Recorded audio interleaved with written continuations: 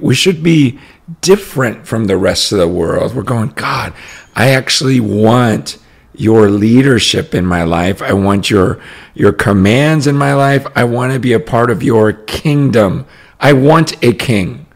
It's not like, when in the period of the judges where everyone just wanted to do what was right in their own heart.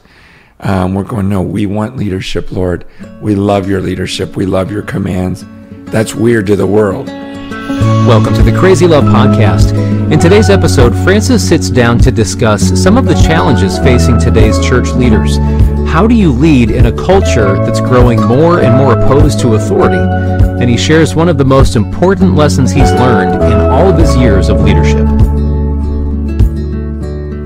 All right, thanks for joining our Crazy Love Podcast. This week I am with Sean Brakey. Sean Brakey is one of the elders at our church, and we've been friends for, 10, 12 years?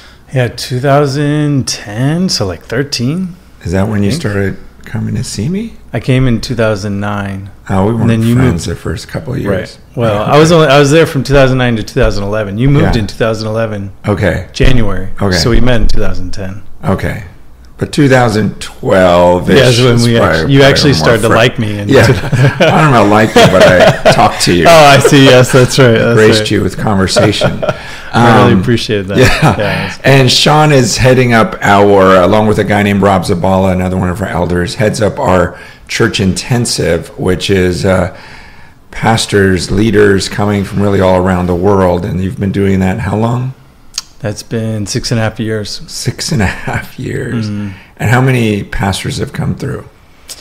We've probably had about 2,500 pastors, leaders. Yeah, just to talk to them about church and, really to minister to them, but also have discussions about church and house gatherings, smaller gatherings, but really just biblical commands of what the church ought to be. Mm-hmm. So today we're going to talk a little bit about leadership. He had some questions that I think a lot of these pastors are asking, and so you go ahead and lead me. Yeah. Whatever. This will be weird. Yeah, exactly. Finally, 13 years in, I get to lead Francis. I think, like you mentioned, the church intensive, a lot of it has been, I think, trying to stay in step with how the Spirit's led you in really rethinking the church, right? So not deconstructing in the way that I think a lot of people are, which is like stepping away from the scriptures, but really trying to press in deeper to the scriptures. Like, what does God clearly say in scripture that he wants of us as his church? And so one of the topics that comes up a lot is leadership. And so I'm curious for you, as you have gone through this process of rethinking things according to scripture, what are some of the things that you feel you're more convinced of now in regard to leadership that God desires in scripture? Yeah, it seems like that's the instruction, is to appoint elders in every city. And somehow that was going to solidify the church. Paul goes and he plants these churches. And it seems like, because he's only there for a few weeks sometimes, and these churches start, it would be hard for him to appoint elders and go, well, you seem really mature after 2 weeks. So it's like the church went on for a while, but then he's telling Timothy and Titus, look, you need to go back, and you need to establish elders, these leaders, and gives you these qualifications in Timothy and in Titus about what their lives should look like. And then you move to Hebrews, and it talks about how you're to obey these leaders. You're supposed to observe the outcome of their way of life and imitate their faith. And so it does seem like my best understanding of Scripture is the church is not just, hey, everyone, we are all absolutely 100% equal, male, female, slave, free, whatever, in the sight of God as far as positionally before him. But there is clear evidence in the New Testament that there ought to be spiritual leadership in the church. And so I know a lot of the smaller church movements tend to be about, hey, there's no leader amongst us. We're all just buddies hanging out. We don't feel like we need a leader. But Scripture seems to suggest, or even command, it's a very strong suggestion, that there's a role for the shepherds, for the leaders, and that they're to take care of the flock well. I mean, even just that analogy of a shepherd to a flock. I mean, it's not like all the sheep are just hanging out. It's like, who wants to lead today? There's a clear leader amongst them, and I see that in Scripture. Mm-hmm. Yeah, and like what you said, we found to be super common is a lot of people that have said, hey, we're rethinking a lot of these things in the church. Hey, I don't know if we necessarily need a big building, but we're not against buildings, but hey, I don't know if we need this huge, they're rethinking a lot of like the programs, and then they go, yeah, and I don't know if we need leadership. And you're hitting it right on that so oftentimes it'll be with some very spiritual language, which sounds good, which is like, hey, Jesus is the leader, right? And he's the leader of the church. There's no human leader of his church. And so that's super helpful as you're pressing in on that, because that's what we try to emphasize a lot is, but biblically we see these texts about submitting to leadership. And so I guess maybe going on that, a couple texts that I'm curious for you to speak into is 2 Corinthians 13:10. Paul writes, "For this reason I write these things while I am away from you, that when I come I may not have to be severe in my use of the authority that the Lord has given me for building up and not for tearing down." So here Paul is talking about the authority that he has. Titus 2:15, he says, "Declare these things, exhort and rebuke with all authority." So Paul is telling Titus to rebuke and exhort with all authority. Let no one disregard you, right? So there's like he's calling towards authority. I don't know, thoughts as you hear those texts, like what does that mean for us to have authority? Yeah. Well, I think my first thought is when people hear authority, it's like a bad word. It's negative, and my mind goes to Ephesians 4, where it's talking about Christ, and it says, when he ascended on high, he led a host of captives, and he gave gifts to men. In saying he ascended, what does it mean? But that he also descended into lower regions, the earth. He who descended is the one who ascended far above all the heavens, that he might fill all things.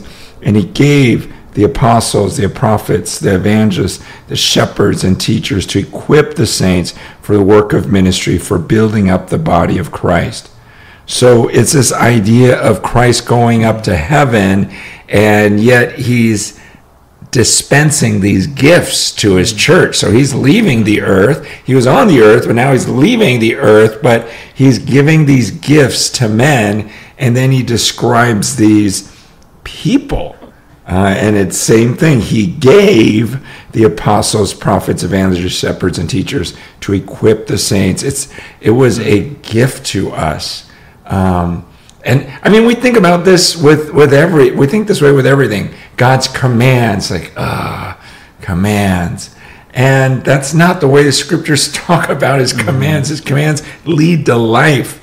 The psalmist in Psalm 119 is like, he goes, I open my mouth and I pant, longing for, these commands. I feel like I want his truth because it's so good. And in the same way, we as believers, we should be different from the rest of the world. We're going, God, I actually want your leadership in my life. I want your commands in my life. I want to be a part of your kingdom.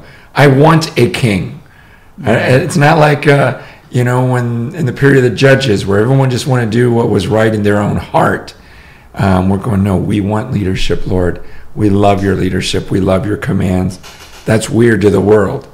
And now we're supposed to take it a step further where we go, God, you say you've given us this gift of leaders in the church. Where are they? I want to come under them, and I want to find these godly leaders who will help me in the ways of God. That's the way it ought to look. But sadly, when we read those passages, and people hear them, there's just this sense of, ugh, I don't like that. Right. Yeah, totally. And so I guess for leaders out there, as we think about trying to walk in that, what the Lord has for us in that regard, right?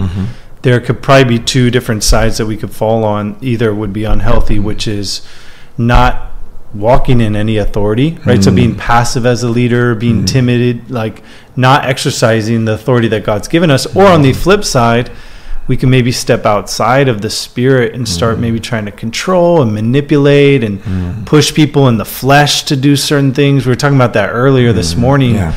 Curious your thoughts for leaders out there. How do you walk in biblical spiritual authority? Yeah.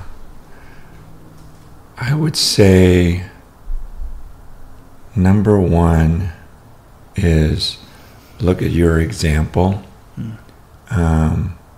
It's the same thing we're taught as parents. Most of what your kids learn will be caught and not taught. It's one of those things where, yeah, we have the authority to enforce things. Biblically we're called to that. But like Paul tells Timothy, watch your life and your doctrine closely.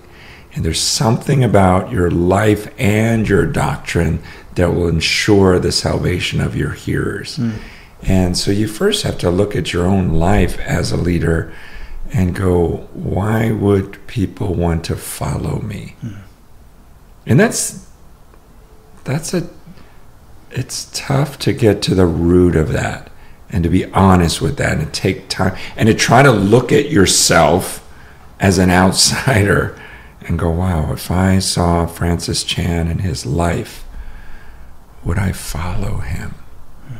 Would I respect him? Would I want to say, hey, teach me, because I want to become like you. I want to imitate you, like Hebrews 13 says, imitate their faith. So before anything else, before we talk about, okay, here's what you do for this guy in your congregation who never wants to listen, first we got to take a look at ourselves and go, am I worthy of imitation? I use illustration. I don't know if this is offensive or not, but my wife, once went to, back then it was called an aerobics class. And, we pay money to go to the gym, and this was back when I went to the gym. And she came home one day, and I'm like, hey, how was it? She goes, there's a new teacher, and she's like probably 250 pounds. And so I'm like looking at her, and she's doing these motions, but I'm trying not to be judgmental, and I'm not being hateful. It's just, as an aerobics instructor, like, that doesn't motivate me. I don't go, oh yeah, I want to be like her. It's just, it's the same thing. Are we showing this life that is truly life, like Scripture says? Are we showing, like 1 Peter 1 says, this joy inexpressible and full of glory? Are we showing a peace that surpasses comprehension? Because a lot of times the problem is not, I get it, there's rebellious people, they won't follow anyone. But a lot of times it's like, most people will look, like if, it's like my wife, if she saw some ripped girl that's, doing all these exercises and everything else, and knew that she used to be, huge, then it's like, wow, I want to learn from her, And in the same way, that's our instinct. And I think as believers, when we see a godly person, gosh, I don't know about you, but my heart is just like, I want to hear everything you have to say. I want to soak that in. And I genuinely believe that's the biggest problem is, when leaders start saying, follow me, almost in a pharisaical way, like Jesus says, hey, listen to what they have to say, but don't do what they do. That's very hard to do, and I think that's why a lot of believers, parishioners, find themselves in this place where, if they're really honest, they're going, no, I don't respect him. And which at that point you go, well, then I don't know if you should really be in that church. Now, there are other times when there are people who just, they can't see beyond themselves. They really believe that everything they think is right. And so they follow as long as you agree with them or you're saying the things they already believe. And that's real. That's a very real situation. And now we have a huge movement of people that anytime they're confronted on their sin, they call it, oh, you're abusing me spiritually.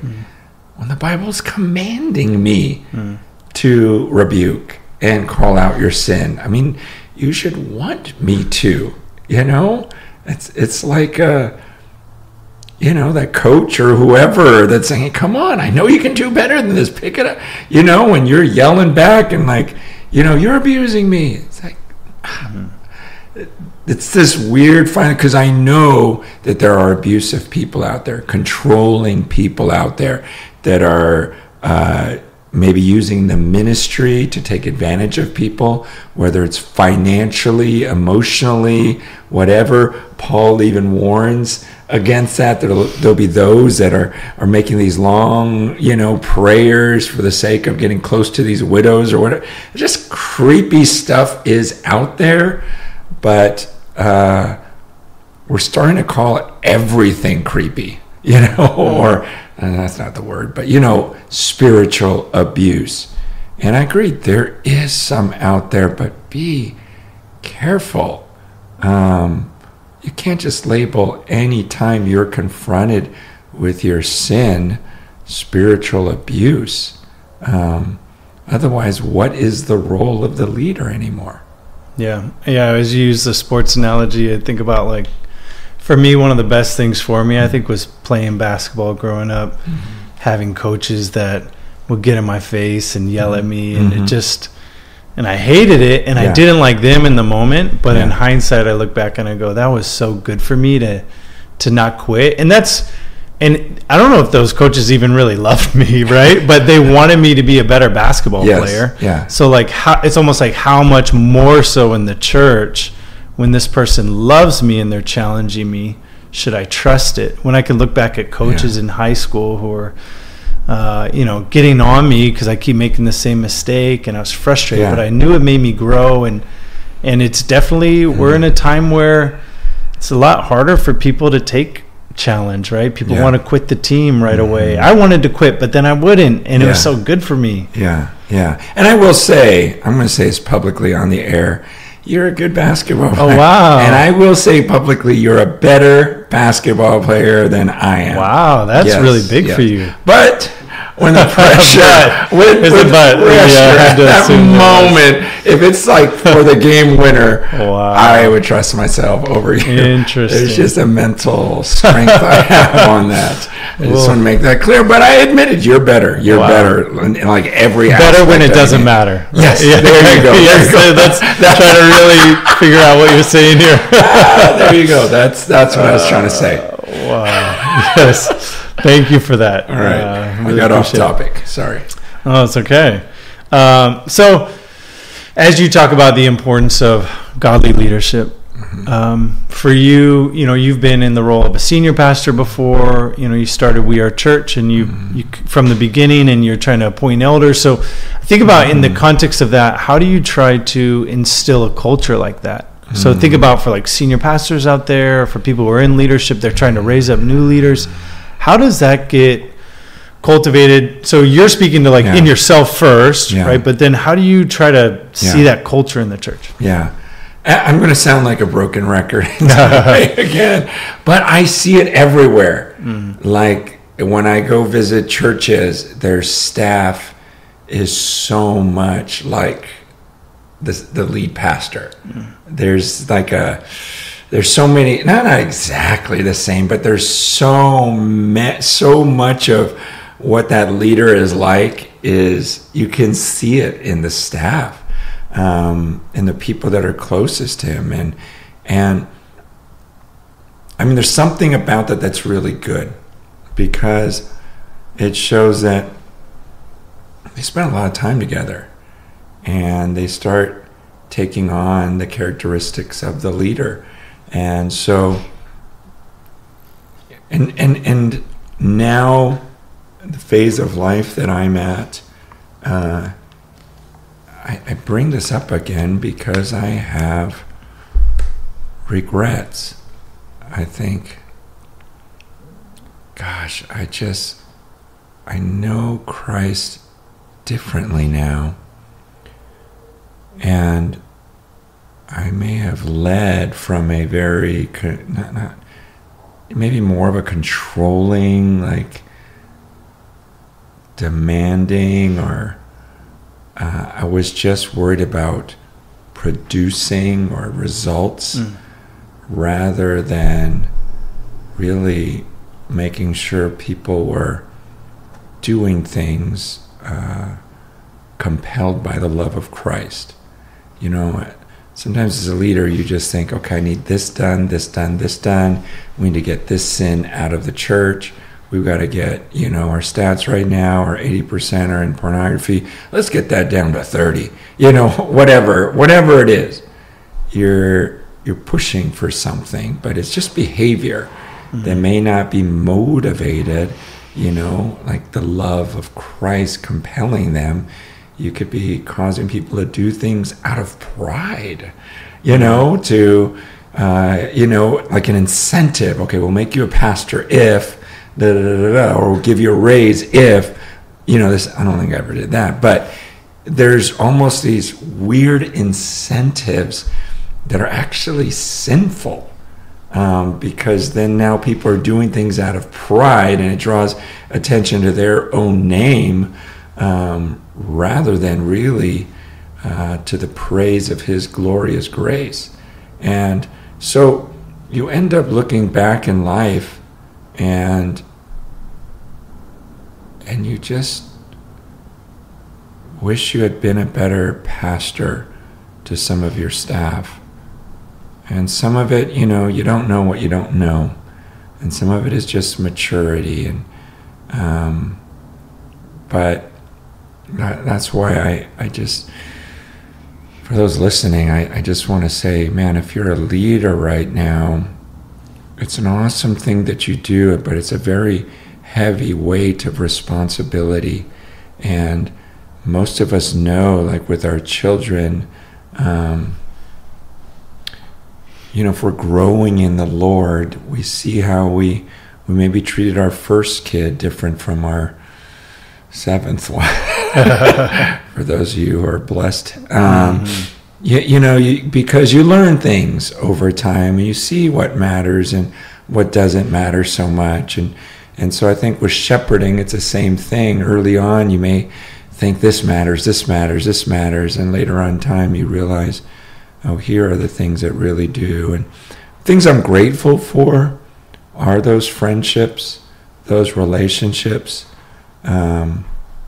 Gosh, I was very close to a lot of the fellow leaders on the staff, and those are some of the relationships I continue on to this day, and still laugh with them, and enjoy the good old days, and I'm able to still encourage them in their faith, and they still encourage me in mine, and that's a gift.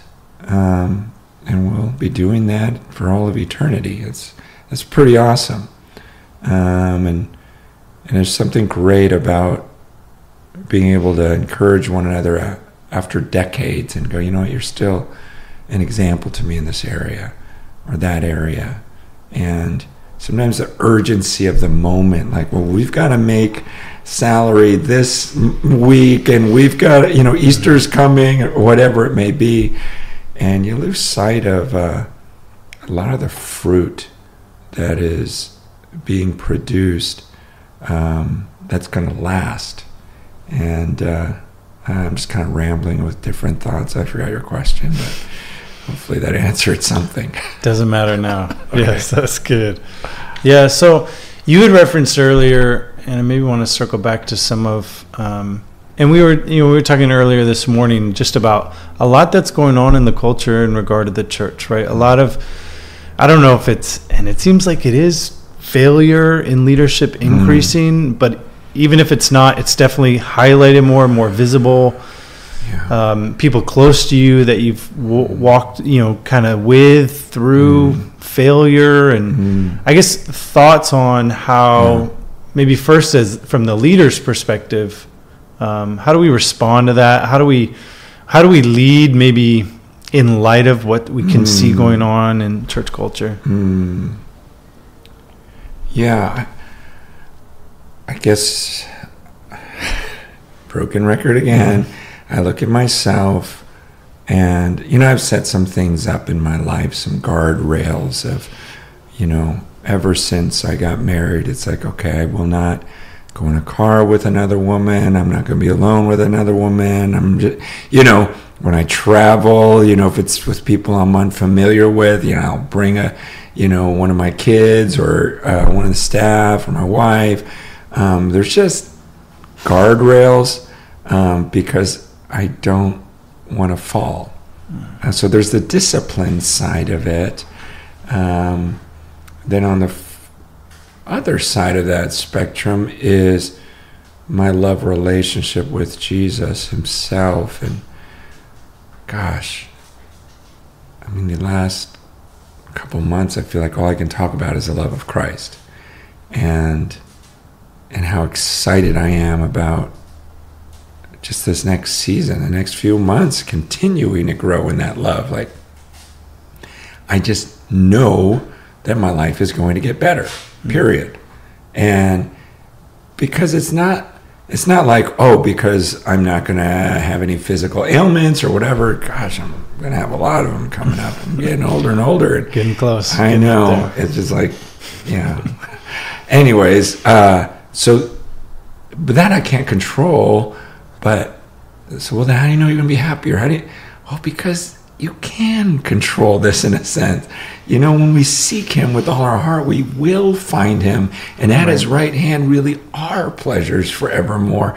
And so I'm going to seek that and seek that. And right, Paul says, I've learned the secret to be content in any and every circumstance. Yeah.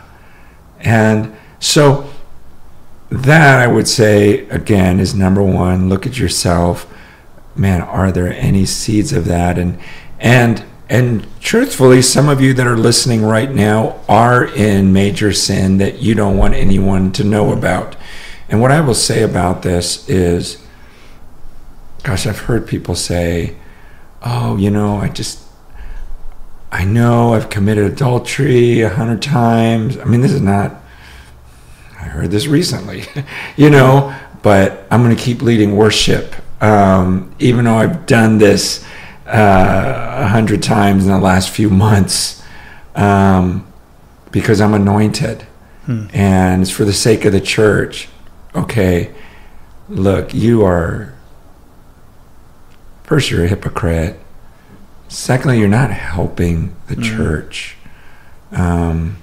It's like Achan's sin in the Old Testament. You can hide it, but then all of Israel gets punished, and they're wondering why. And it all boils down to this guy where you almost look at him like, that's not fair. Well, that's part of being in the body. There's a blessing upon the church when we're walking together in unity and purity. And so God blesses that. And so we've got to understand that the best thing you can do for your church is to step down, to be honest. And don't think, well, I'm going to protect the church by hiding my sin. No, that's going to kill us. It's almost like Jonah being on that ship. And it's like, what? These storms, we're going to die. Just toss Jonah overboard. Some of you guys need to do the Jonah thing. Go, you know what? It's me. I'm going to go for a swim. And I know that's a tough thing to hear.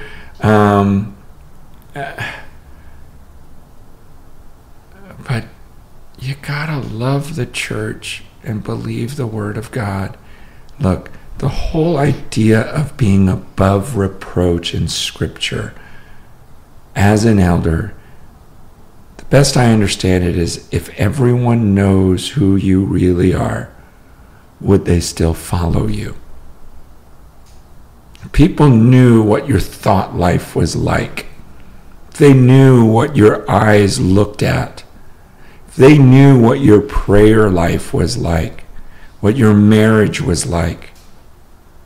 Would they really still let you be in the position you're in? That's really important. And I have to look at my life regularly and go, okay, no, I'm not without sin, but no one's without sin, but you got to look at your life and go, is it exemplary? Because there are a lot of these scandals out there, and we just don't need another one. It doesn't mean hide so they don't find out about it. I'm just saying, bow out gracefully. Just leave for a while. Get your life together.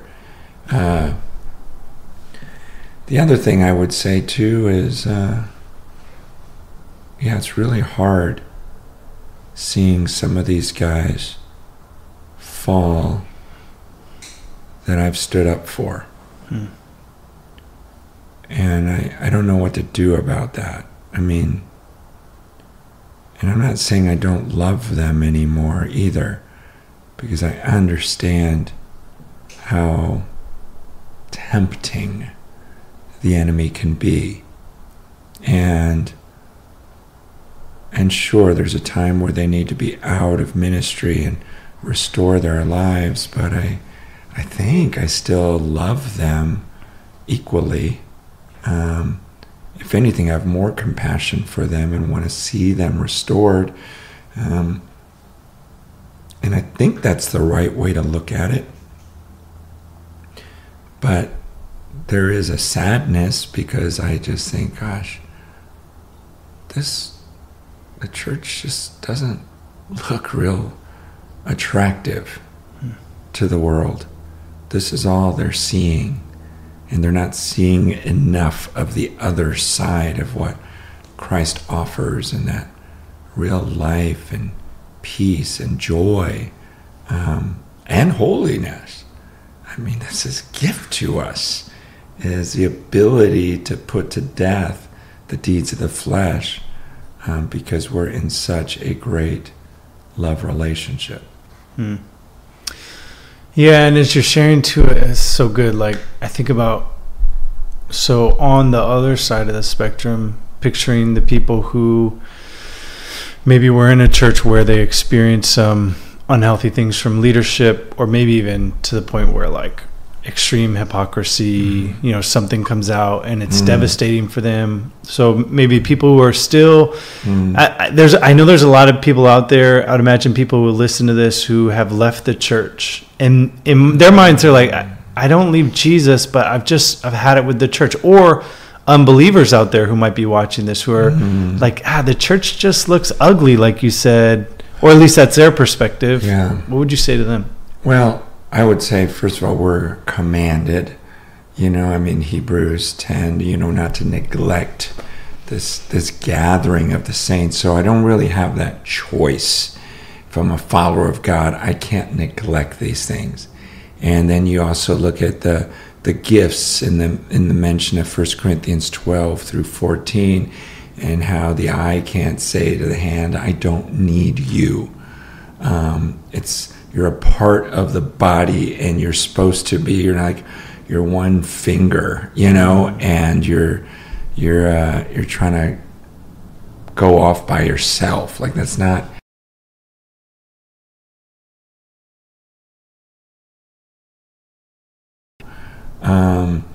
There's a way in which we're supposed to work together, and even I just saw that this week. Someone pointed out that in Ephesians 3, when Paul is praying for the church, he says, that you, being rooted and grounded in love, may have strength to comprehend with all the saints what is the breadth and length and height and depth, and to know the love of Christ.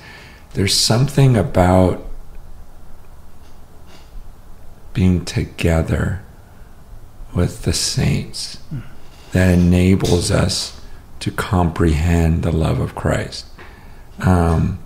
Very similar to, I think it's 1 John 4:12ish, where it's like no one's ever seen God, but when we love one another, somehow his love he's made manifest amongst us. Like somehow he's there in the church. There's something about gathering for communion. 1 Corinthians 10, there's something about not being divided, and you come together, and there's this koinonia that you have with the body and blood of Christ as you have it with the rest of the body. Mm-hmm. And once you separate from that, he says, then it's not even the Lord's Supper anymore, once there's these divisions. So I would say, I get it. There's some people that have hurt you pretty badly, and I'm not excusing that or belittling that. I'm just saying, don't make things worse on yourself by separating from the very church from which Christ says, this is where you're going to learn love. This is where you're going to be completed. This is where the Spirit works through you for the greater body. Yeah, that's good. Yeah, and I've seen it. I mean, I think one of the things that we've experienced in We Are Church is it's very common that if we're going to really be doing life together, we're really going to be connected, that people are going to fail us, people are going to hurt us. And of course, there are extreme examples, like we were kind of getting at, with like maybe big moral failure from somebody that's a major leader. But then there's even the nitty gritty of, in life together, naturally you're going to offend me, I'm going to offend you. There's going to become conflict. And I've seen Jesus, that all the commands in the New Testament around our love for one another, if we can persevere in those, there's great blessing, like you're saying. But it's so common to just go, I'm out, you hurt my feelings, or, I don't like this person. And community is tough in that respect. And it's even can be very hard as a leader when you're trying to, in the flesh, maybe trying to please everybody, and and things can get messy. Yeah. I mean, I would just, I don't even know how to say it, because there have been times in my life where I've just felt like I've just been arrogant. Like it's like this combination. Part of it is my arrogance, and part of it is like this resolve, like I am not going to do this in the wrong way. So even if no one follows me, I'm going this direction. I have to, because I see it in the scriptures. And that's not a bad thing, but there's just this other side that's like arrogant in that, or can be arrogant, and was arrogant in me, of I know I'm right, and so I'm going without you. And gosh, I don't know, because I want people to grow up. I want my children to grow up and go, I don't care if all my friends go this direction. I mean, right, they'll then go with me. I still will follow, and I'm going to do this. And yet there's this other humble side that has to say, no, the scriptures say, I am not created to do this by myself. I'm a part of the body. And so to find those godly brothers and sisters and say, we've got to figure this out together. Everyone wants to do the Isaiah, here am I, send me. When New Testament is supposed to be here, we are, send us, that we're not supposed to do this by ourselves. So we've got to figure that somehow, in humility and in strength. And it gets complicated. That's good. Well, maybe last word from you on, and you can close us with anything else as you think about current church context, what's going on in the world today, in the church today, as you think about leaders, anything else you'd want to say, leaders in the church, what we're kind of faced with in the church today?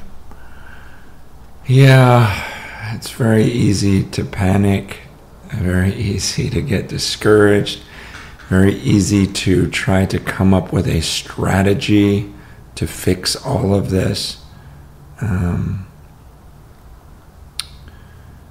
I guess I just want to share what the Lord's been emphasizing over and over and over with me the last few months.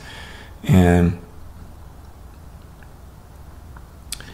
that's that I need to have times where I just receive His love. Where someone was sharing the other day, you've got Peter who's always thinking about what he was going to do. And almost, it's before the Spirit indwelt. But he's like, I'll never deny, I. And then you've got John that's just the beloved. It was I don't know if passive's the right word, but he was the object of Christ's affection rather than the subject. And my life has been about Peter. And this is what I'm going to do for the Lord.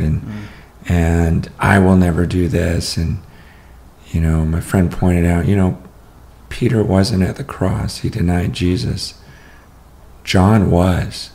And he was the beloved. He's the one who just laid there, put his head on the chest of Jesus. And I guess I can get caught up, and not saying Peter's a mess, or anything like that. I'm just saying there's different people we need to learn from.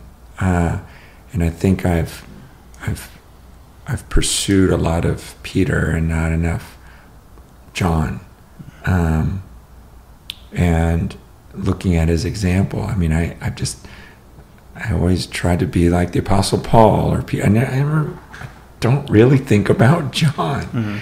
And yet John's the one that wrote those beautiful things in John 13-17 about this intimacy with God and how we can be one with Him. And it's out the overflow of all of that. And he says, and then Jesus, if you love me, you will obey my commands. And it's that love that compels us. And so I guess for those leaders that are listening, I think this is something we're going to struggle with is, you're going to have more of that Peter and that Paul mindset.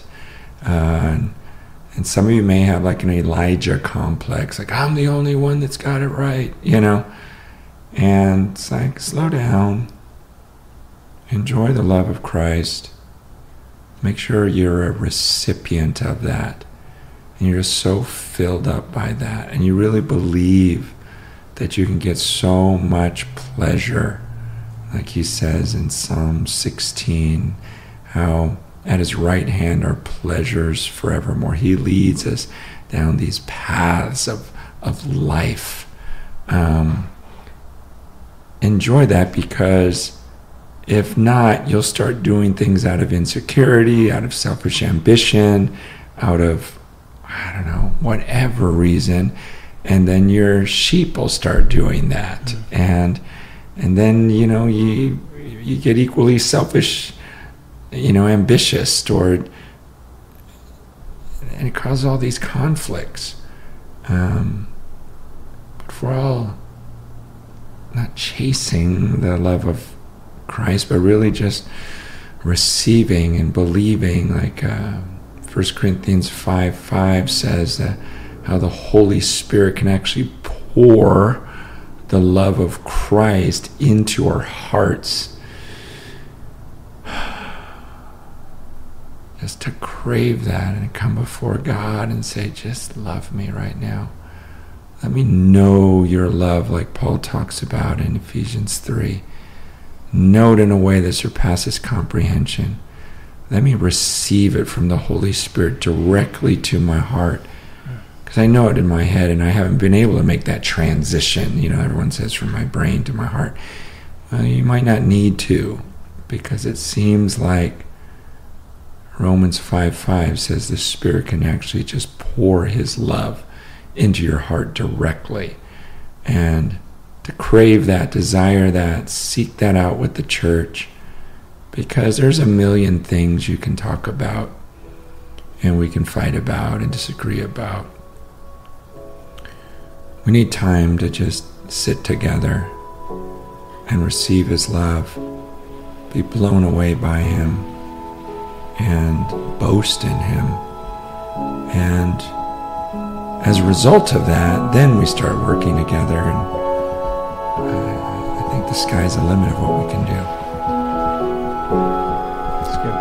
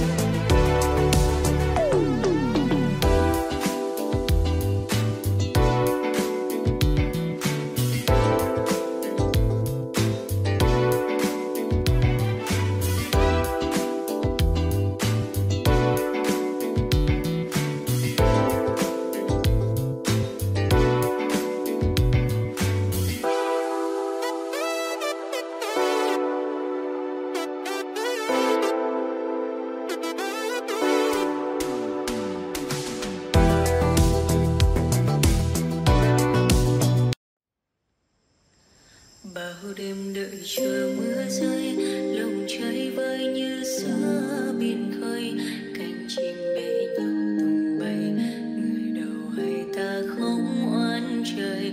Bao năm tình yêu chưa phai, giờ chia hai đôi lứa lạc nhau, lối gió số phận đã không an bài bền lâu.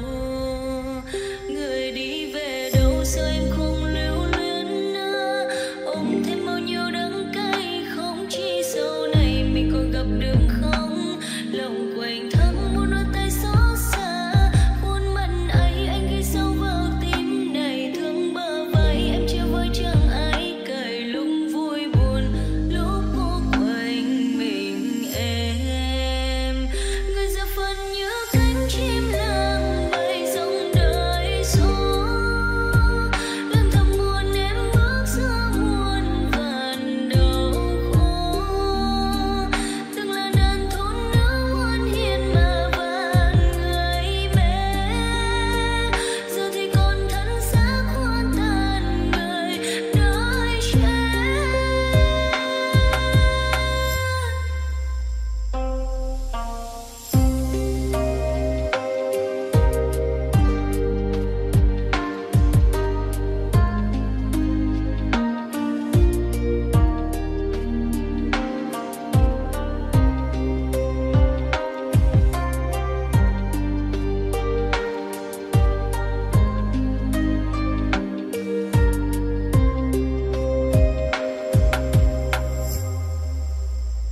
Tìm lại một chút hơi ấm nắng mới, người vô tư quên câu hẹn thề, gió hiu quạnh ngồi một mình chơi vơi, nặng lòng với ánh mắt đẫm lệ rơi,